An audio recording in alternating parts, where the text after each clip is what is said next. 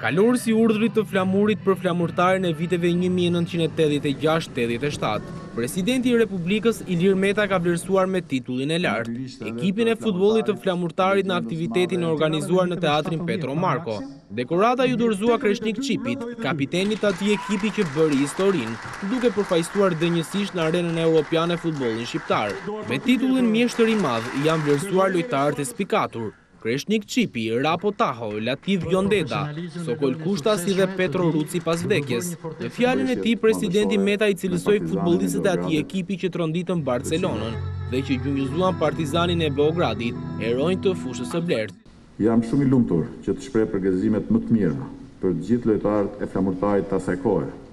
për Luan Birqen dhe Anesi Arapin, por edhe për Artur Lekbello, për Petro Rucin që nuk jeton më,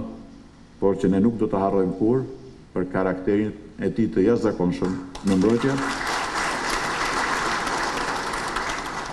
për rivënjet e tij anësore që i kishte si korne, edhe për shpirtin e tij të paepur, luftarak deri në fund, rapotaon e pakalueshëm deri në zi,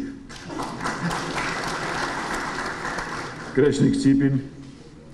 kapitenin e Flamurtarit për parim Lushan, Roland Iliadhin dhe golin e tij të paharruar me Partizan e Beogradit, Alfred Ferkon, një lojtar i jashtëzakonshëm, Alfred Zjajn. Në këtë ceremoni morën pjesë personalitete nga fusha të ndryshme, ndërsa të pranishëm ishin të gjithë lojtarët e ekipit aktual dhe administratori Sinan Idrizi, i cili e cilësoi këtë vlerësim edhe si një motivim për brezat e ardhshëm.